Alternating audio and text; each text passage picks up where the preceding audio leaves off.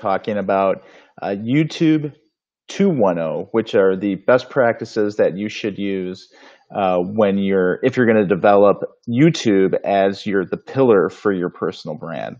For those of you who don't know me, my name is Dave Scriven-Young. I'm an attorney in Chicago practicing commercial litigation, environmental law, and construction law. And what I usually do is come on at around 8 a.m. Central to do a couple of different things. First, I come on to give you a message, usually something to do with marketing, sales, and leadership, as this is typically a live taping of the Lawyer Lifestyle podcast. I also come on to answer questions from the public. So if you have a legal question you've always wanted to ask a lawyer, I come on to answer those questions as well. And then also, if you're a young lawyer or a law student and have a particular question that you've always wanted to ask a more experienced lawyer, then I come on and answer those questions as well. So I come on and do a lot of different things. If you're watching live and you I just would love to see if you're a law student, if you're a member of the public, where you're from, where you're watching from. One of the great things about podcasting and doing these video shows is, finding out and meeting people from all across the country and all across the world, actually.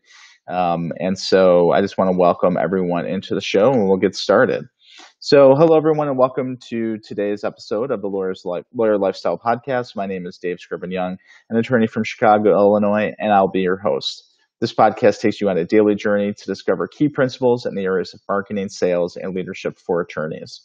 As a reminder, I go live every day at 8 a.m. Central on social media at AttorneyDSY to discuss the material for today, answer legal questions, and to mentor young lawyers.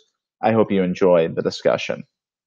So again, today's topic is YouTube 201, YouTube best practices, and the textbook that we're using today is, of course, Gary Vaynerchuk's Crushing It. So what I thought I would do today is go through some of the key principles that he suggests, or best practices that he suggests, and then actually show you his YouTube channel so you can see if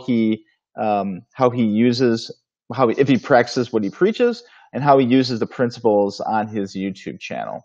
So let me go ahead and this is not going to translate well, unfortunately, as well on the Instagram that I'm going live at AttorneyDSY or on the podcast. But I will, of course, give you some play-by-play as we go along, so you can see exactly, or you can hear exactly what I'm showing. So let me share my screen with you. Let me bring up my screen. Okay, so this is my channel dashboard, so you don't want to see that. But what you want to see is, so this is my channel, my YouTube channel, and we're going to search for Gary Vaynerchuk, and we'll bring up his page. Okay, so the first tip is video optimization. And so the first is he asks about titles. So how much thought do you put into your video's title? Does the title accurately reflect the video's content? And is the title concise, emotionally driven, optimized? So let's look at some of the titles that he has listed. He has, the secret to making more money is stop chasing it. Dreams need to make you happy, not wealthy.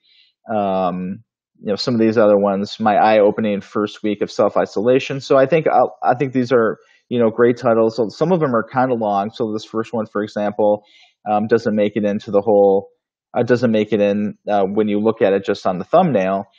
But I think a lot of these are, very driven, and they tell you exactly, what you're going to be looking at. It kind of gives you the key piece of information that you're going to watch about. So I think pretty good. Next, descriptions. Let's click on one of these videos and see if we can show the. Nope, don't want a new tab. We want to show. And I want to say hello to the person watching on Twitch. Okay, so let's look at this video by GaryVee. This is just one of the commercials that you can watch through. Okay, so let's look through this. And so look at his description. So it's a very concise description, and it tells you exactly what the video is about. So going through COVID-19 and the quarantine has caused a lot of changes to routines, and he has a lot of eye-opening experience and realizations during that first week in self-isolation. And then he talks about what else is going on. So yeah, I mean, I think this description tells you exactly well. So the next thing is, are there links to other similar videos or playlists in the description? Let's take a look through. I don't see anything like that, but that's okay. I mean, there are some videos on the side here on the right side, but those are not the videos that I'm trying to show. Those are just videos that YouTube recommends. So he's not showing other videos, so that's interesting. Subscribe link. I don't see one, but there is a button to press subscribe, and so you probably don't need that in the link. Are there links to other social media accounts? Absolutely. Right here you can see a bunch of other social media channels that he has. And are all the links clickable and trackable? I'm not sure about trackable, but certainly they're all clickable. So you can, whatever social media channel you want to watch Gary on, there's a list right there. Okay, so he's doing okay on descriptions. Let's look at tags. Are there at least 10 tags in the description? I don't see any tags in the description. And I think, so there's a couple of different things that could be going on here. One is, Alina sticks to my website's blog to boost traffic to it. Yeah, I mean, it's a great thing. So as I think I mentioned or should have mentioned at the top of the show, one of the we're really trying to figure out like what is going to be your pillar. For a lot of attorneys, Alina, your blog is your pillar, right? So there's typically one pillar, and then you boost your traffic, from there. But yeah, putting a link to your blog is going to be, really great, and it just adds to that traffic. So yeah, so I think he definitely does that. So in terms of tags, the question at the end of the day is, why doesn't he have tags in the text? Could be a couple of different things going on here. Number one, it could be that he's changed that tactic, and who knows why. It'd be interesting to see in a follow-up book what he recommends. The other thing is when you actually upload the video, there's a tag portion where you can actually put in a bunch of keywords and tags that don't actually show up as when you click on the description. So it's more of I think an SEO thing where maybe YouTube will pick up those tags, but you don't necessarily need to see them when you're watching the video. I'm not exactly sure why that is, but it's obviously not something that he's doing, at least on this post. Next are thumbnails. So let's look at his thumbnails. Let's go back. And so you can see a bunch of thumbnails are essentially just these pictures that are above the titles. So does the thumbnail accurately reflect the video's content? Is there text on the thumbnail? Is it easy to read on all devices? If there is text, does it complement the title? So what I love about GaryVee's thumbnails is that they are all different and they're all really clean. And what I mean by that is, so you can see that, for these Tea with GaryVee, which is essentially his question and answer show that he does, a few days a week. You can see they're all they're similar in design, but they're not exactly the same. They definitely have a very short title, and then they have a picture of him, and then a background again, which is I think consistent with the rest of his videos, but they were all different. So there are a couple of things that you can do to make these thumbnails. One is something that I use called Canva Graphics, CANVA. It's a pretty low cost, pretty low maintenance program. If people who are watching use other graphics programs, would love to plug those as well. So just, drop those in the comment section. But yeah, so it's a really, thumbnails are really important that I found, because otherwise it's just going to be a random shot from your video, which is not going to look that great. What I would also say is, and I will, say this again, I'm sure later, but so if the whole point is you're going to use YouTube as the pillar for your personal brand, then you want to put as much time and effort into it as you can, and money possibly as well. I mentioned Elena's comment, about a blog. A lot of lawyers have blogs, and they spend upwards of a few $1,000s just to get the thing off the ground, and then of course there's some maintenance along the way as well, right? So if you're going to use YouTube as your personal brand pillar, why wouldn't you put the same amount of time, energy, and money into doing something like making thumbnails or making your banner, hiring someone to actually do it for you so it looks very professional, it looks great? That's just something that you're going to want to do, because whatever platform you pick, go all in. For me, it was the podcast that I've been using to that is my pillar, and so I put as much time and effort into that as I can. But if YouTube is going to be your thing, then you're going to want to certainly develop that content and put money and time. Maybe hire a graphics designer. Maybe just you got to make it the best that you can, and so these thumbnails are going to be critical. So the next one is YouTube cards. So those are cards at the end of a video that will show you, that will link to other videos that you might want to recommend. So let me give you an example of that through GaryVee's channel. So we'll click on his Ask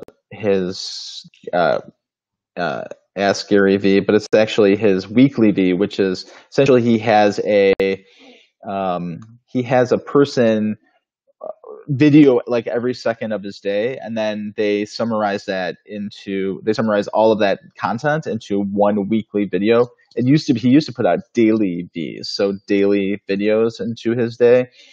And so let's see what he has at the end of this video, because that's where the cards would be. Let's see if we can just get to just the end of the video. Let's get this ad off. Okay, so right here is his cards. So it's actually a really looking end graphic, which with part of his banner on the left, a part where asks you to subscribe, and then his cards are to silence your negative thoughts forever, what to do when you feel like it's too late, see with GaryVee. So these are the two cards that he uses to recommend other similar videos. So, again, definitely, if you're going to use YouTube as your pillar for your personal brand, this is a great way to, show, like, I've seen a lot of YouTubers do this to show, if you like the video that you watch, then here are two other videos that I would recommend that you watch as well. And so it's just a matter of clicking on it, and they're, back again on your content to watch more. So that's a YouTube card, obviously something that GaryVee is still using well. So in terms of channel optimization, he talks about banners, which is the headline picture that you see when you come to GaryVee's page. So here it is, showing the GaryVee video experience. His podcast is the GaryVee audio experience, which is kind of neat. Has a picture of him with the social media images around him, which shows that he's really he's a social media guru. New videos every weekday. I'm not sure what this is on the side, just a cool graphic showing that there's video and then a battery, which he uses often. But actually, it's a very sort of simple banner, but I think it tells you everything that you need to know about Gary and about what you're going to get through the channel.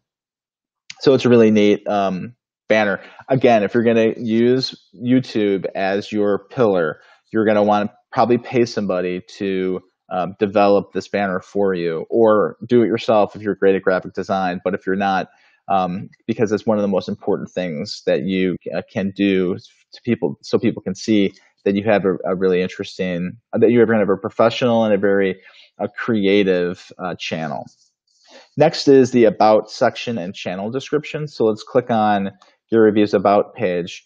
And what I found interesting about this is that he does not talk about what the channel is about. He talks about himself, which I think says a lot about what type of YouTube channel this is. It's a celebrity or personality driven, personal branding driven YouTube channel. So it talks about, what his business life is from day to day.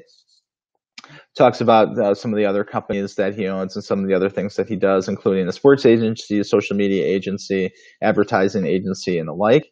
Talks a little bit about his philanthropic endeavors, and then says that he's a sought-after speaker, angel investor, author, and the like. So again, it does not talk about, channel, you're going to see X, Y, and Z. It says, this is who I am, this is what I do, which I think says a lot for what lawyers could and should do. For me, I would talk about, what my practice is like. I would talk about my podcast and, the videos that I do. I would talk about the philanthropic things I do, including, working with the Public Interest Law Initiative and a lot of the other things that I do, as well as, you can book me as a speaker, book me as a coach, and the like. So a lot of things that you can put in this description. But again, it's going to be about you as a lawyer, not necessarily about what they're going to find on the channel. Also, would probably be a great place to, add things like, what to do, how, if you give free consultations, how to contact you if they have a case, if they want to refer a case, and that sort of things. So the next is playlists. So let's look at Gary's playlist. A bunch of playlists here. So just to give you some example, again, Tea with GaryVee is his Q&A channel, or his Q&A videos that he does daily. He has some original films, so he has people on his team create these films. So taking his content that, from various places, from his keynotes, from his, Q&As, from his Ask GaryVees, and then puts them all into, looks for a pattern and a theme, and then they make an original film around it. That's what that is. I already talked about the Daily V, his keynote speeches. So what I always found interesting about Gary is that he has, people pay him, thousands of dollars probably for him to give a speech at a convention or some other conference, right? And then he has his people actually videotape him while he's giving the speech, and then he puts it up on his YouTube channel for free. So I'm not sure what sort of deal he cuts with the conference people, if he does at all. But it's fascinating that, instead of paying $200, $300 or more for a ticket to go to this conference, if you just want to see GaryVee, he's just going to pop it online. Now, I'm sure not every keynote speech is put on here, but there's quite a few speeches that he puts on here, and they're actually really interesting. Like this one that's listed here is 2020 marketing secrets. So if you want to get some really great free content, you really want to know about social media, watch GaryVee's keynote speeches, because they're really interesting. And again, people are paying hundreds of dollars to come and watch him to do that, and it's something that you certainly can watch for free. So lots of other things. Trash Talk, I think, is his garage sailing thing that he does. Ask GaryVee is his interview show. So just a lot of interesting things that you can put on your YouTube channel. And by the way, there are lots of other things that you can do. So one of the things that I wanted to mention was, and I don't see it on here, although, business meetings. So he actually, as I said, he has people that actually follow him around and follow around his life, right? Although he doesn't show his family and that sort of thing, usually his home life, but he will show like business meetings. So people come in to do business with him, and then he'll actually film them. So of course, lawyers want to be very careful while doing that, but it's been really interesting to me. Like, what if I taped, a client consultation or something like that? Again, there's privilege issues, so you want to be very careful, obviously. But, if you get to a point where you're such a celebrity lawyer that people actually want to be on your YouTube channel, asking a legal question, that would be probably the highest, level of praise, right? Probably, won't get there for, most lawyers, but again, just want to be careful. Just want to say, I don't recommend it. If you're not going to do a lot of editing, and you want to make sure, obviously, want to make sure you want to get people's permission before you film or tape anyone, right? Really, really important. So obviously, he has a lot of playlists, maybe too many, but that's really interesting. And then the final one is a channel trailer. Does Gary Vee have a channel trailer? Let's take a look and see. I don't believe he does, which I find really interesting. He does not have a channel trailer. He does have a video that he recommends that you must watch, which is the How to Build the Tallest Building video. Again, why doesn't he have a trailer? I'm not sure.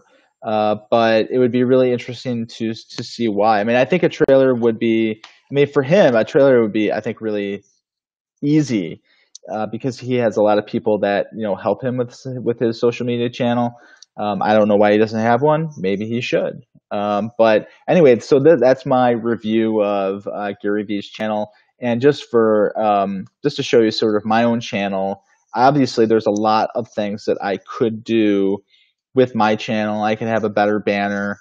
Right now, my banner just shows the various things that I do: Lawyer Lifestyle Podcast, my blog, my Lawyers Emotional Intelligence Book Club, and then my firm, which is Prakar and Abramson.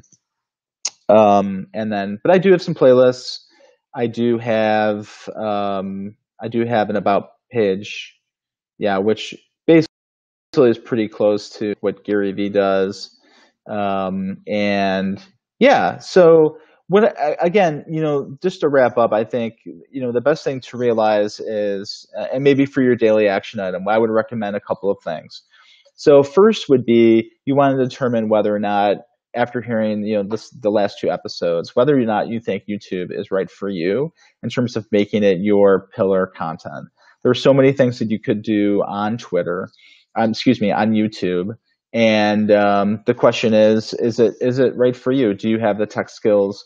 Do you have the graphic design skills? Do you have the video chops to go on and make it your own? I don't put a lot of time into my YouTube channel, as you can see, because it's not my pillar. I mean, I would love to spend more time on it. I would love to do that. I just don't have the time to do it.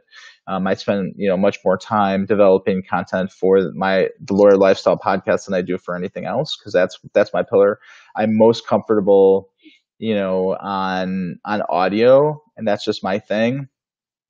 But if YouTube is for you, go all in. So what I would totally recommend is go on Gary Vee's channel, do a much more deep dive into what he does on YouTube, and I would say clone a lot of it, have an interview show, do a daily show, lots of things that you could do that I completely recommend, but go all in. So just like you would with a blog, just like you would with a podcast or your website, if this is going to be your pillar for your personal brand, put the money, the time, and the effort behind it, and you'll be successful. And again, it takes time. All of this takes time. It's going to take time for people to start, for you to get noticed. It's going to take time for people to start watching your content, but that's okay. As I think, go back and watch or listen to my interview with Mark Cerniglia on the Lawyer Lifestyle Podcast. We talk a lot about, what is the point of social media for lawyers? It may not necessarily be for likes and comments. It may just be you're looking for one particular person to look at your message, so you can have someone refer a case to you, or to have somebody contact you for a case. You're not going to get thousands of likes probably on a video. So that's what I would recommend. And actually, a gentleman, Rob Gruler, come on the show on the Lawyer Lifestyle Podcast for a Tuesday interview. And he has a great channel all about, and his channel is bite-sized pieces of legal advice for folks. And so he's hoping that somebody with a particular problem is going to do a search on Google or on YouTube and then his video is going to pop up, and then that person's going to call him. So he makes very bite-sized videos for one particular or two particular people, hoping to get that person, hooked in to call him. So I'm really looking forward to that interview specifically. And yeah, so just wanted to say thank you for everyone, who watched or will watch this video later. Thank you, folks, for commenting. And again, tomorrow, 8 a.m. Central, I'll be back to provide some more commentary on personal branding, social media, marketing, sales, and leadership, and then to answer legal questions as well as to mentor young lawyers. So if you have specific questions, come on by tomorrow at 8 a.m. Central. So until then, thanks so much for watching. Stay well, stay safe, and take care.